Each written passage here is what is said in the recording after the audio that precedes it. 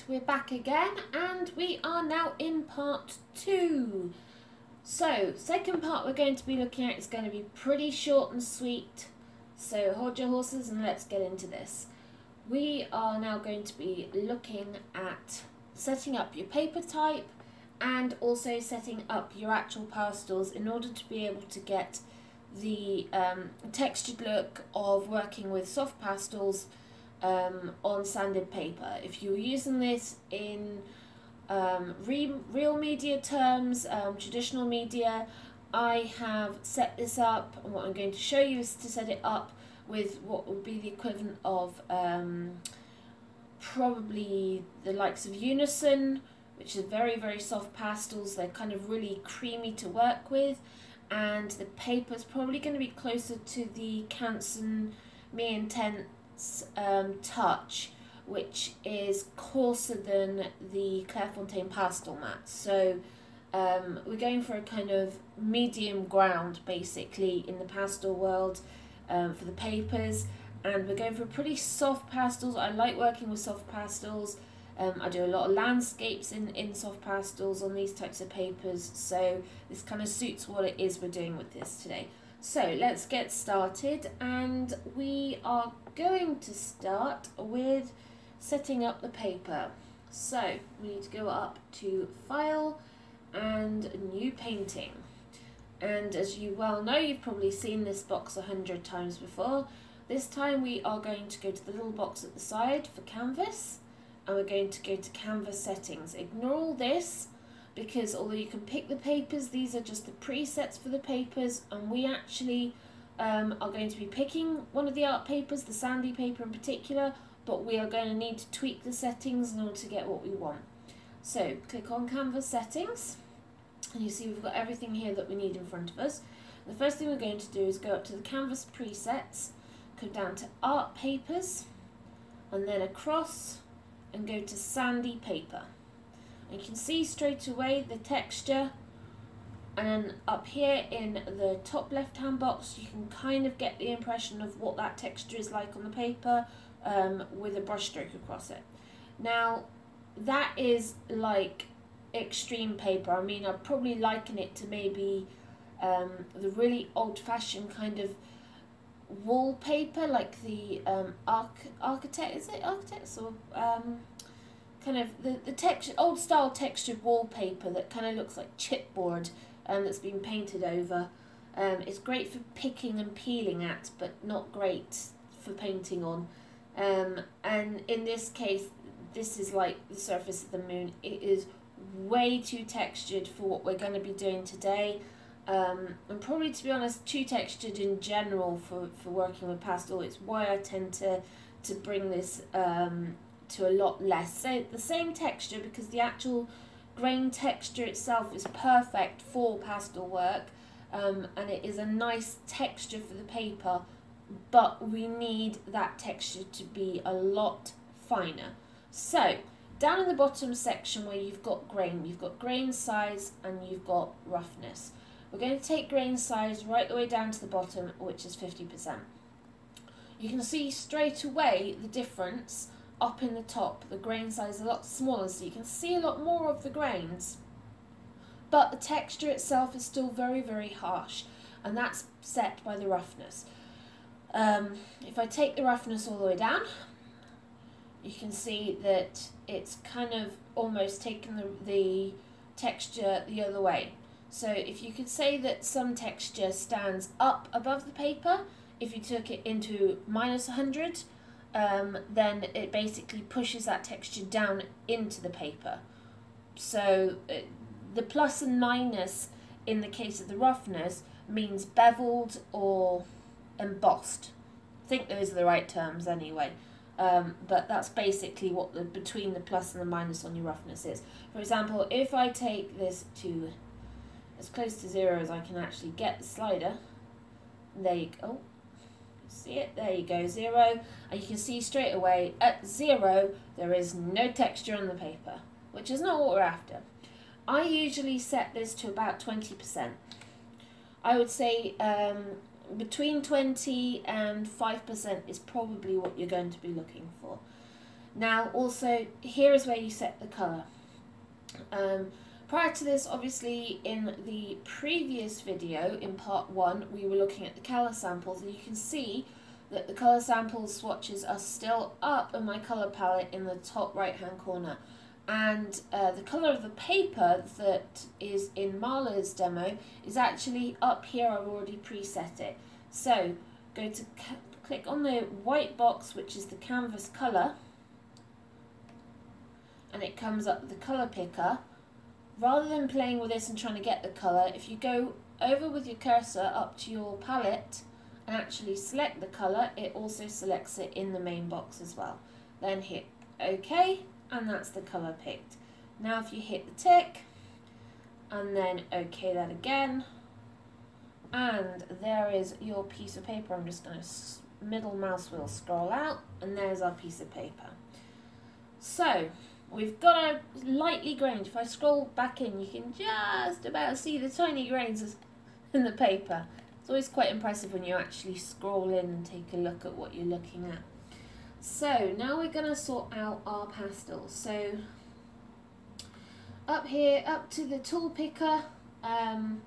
Now this is probably going to be different because I've amended the layout in Artrage to work for me, and as you can see by my layout, it's probably slightly different to some of yours. Most of you will have, if you use the default setup in Artrage, will have the corner wheel, which has all the kind of options and settings in it, and then the floating pucks and things for and colour pickers for everything else. It's generally not how I work. I prefer to work like this. Yeah, don't actually know why, but I do.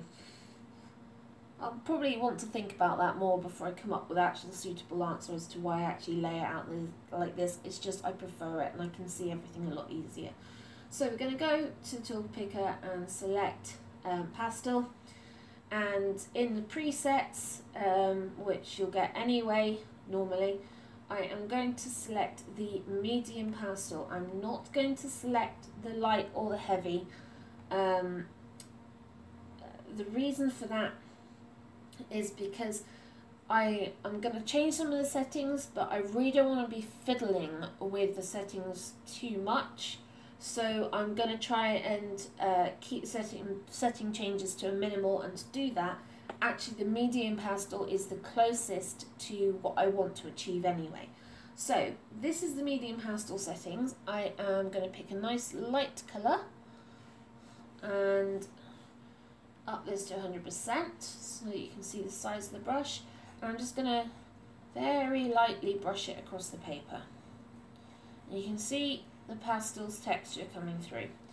And I'm going to press heavily through, and it lays it on quite thick, but you're still getting an awful lot of the texture. Even though the texture on the paper is quite, there isn't a lot of texture on the paper, it's still showing a lot of texture through. That is going to be irritating because look, if I change the colour to say, let's pick one off the palette, this kind of darker blue, and go across the top, you can see that the texture is still there underneath, and it's going to take you a lot of layers and a lot of scrubbing to kind of get rid of all that. So this is where the settings on your actual presets going to need to be changed, and it's going to say straight away as soon as you start changing these settings that I've got down the left hand side, you're going to see straight away it's going to change from medium pastel, which is the preset, one of the presets in Artrage, to custom. So the one that we need to change, and it is literally only one, is pressure. When you apply more pressure with pastel, it obviously layers more of the pigment down on the paper. The same goes the same for Artrage. The harder you press down, the more pigment you layer. Now, I am going to show you the two different effects of that once I've made this change. Obviously, I have my tablet is an XP Pen Star 5. I bought it for 40 quid off Amazon, and it's the best thing ever. but it is also pressure sensitive as well, much like the Wacom Intuos and all the other kind of tablets out there. So I will be able to show you the difference between pressing lightly and pressing hard. At the moment, that's lightly, that's hard. It's not, there isn't really much difference. So the only one we're going to change here in this section is pressure.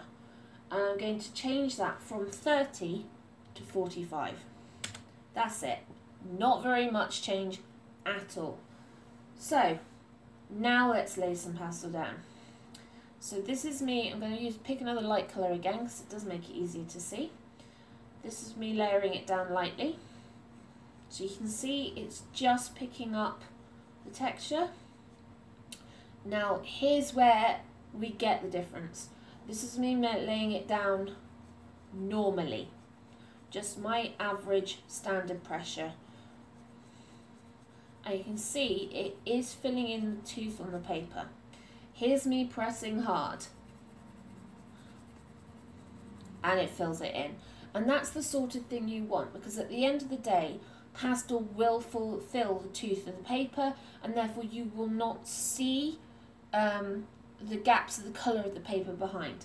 Now, in some cases you do want that, and like the painting from Marlo's demo, you can see some of the original underpainting and the paper colour through the pastel paper because of this texture. And this is why I have amended my settings of the paper and also the pastel itself so you can actually see that.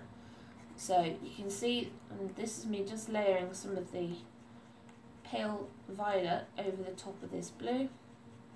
You can see where it's picking up the blue, and obviously where it's picking up the texture, and then the more I layer on, the more it's filling the tooth. And that is how normal pastel works, and that is how I've now got Artrage making the pastel behave, and how we're getting such a lovely, lovely pastel effect.